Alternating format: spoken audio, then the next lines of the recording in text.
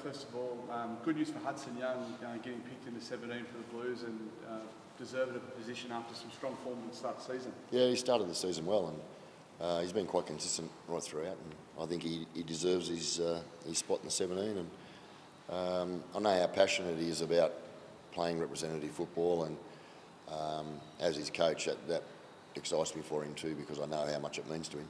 Last year, he got a bit of a rough start to his rep career, played just the one game and didn't see any more football. And I suppose it's an opportunity for him now to show everyone what he's got.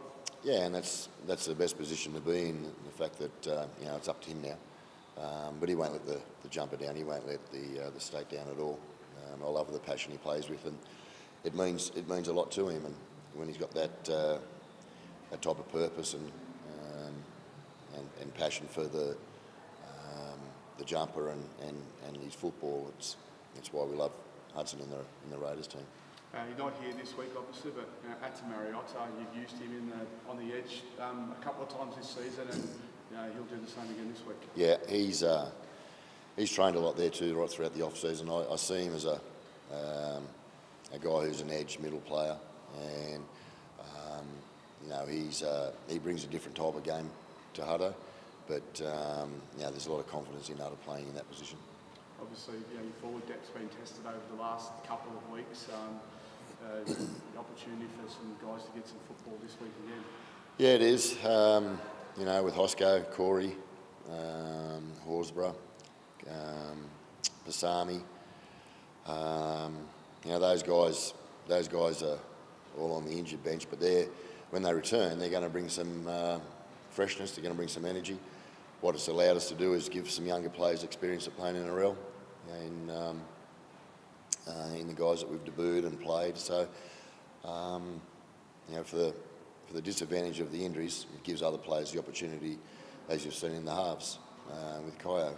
It gives us the opportunity to play those younger blokes in first grade, get them experience. So overall, it gives the squad a benefit at the back end of the season. In terms of experience, no more than Josh Papalii coming back into the side this week. Obviously, he'll bring some assurance and firmness in the middle of the field. He does. We all, we know what Papa brings to the team, and it's not only on the field, but when he's around the training environment, it's great having Papa back. We talked a couple of weeks ago about how important it was to have guys like Elliott and Rapper, but Papa doesn't say much, but his presence sort of does the talking.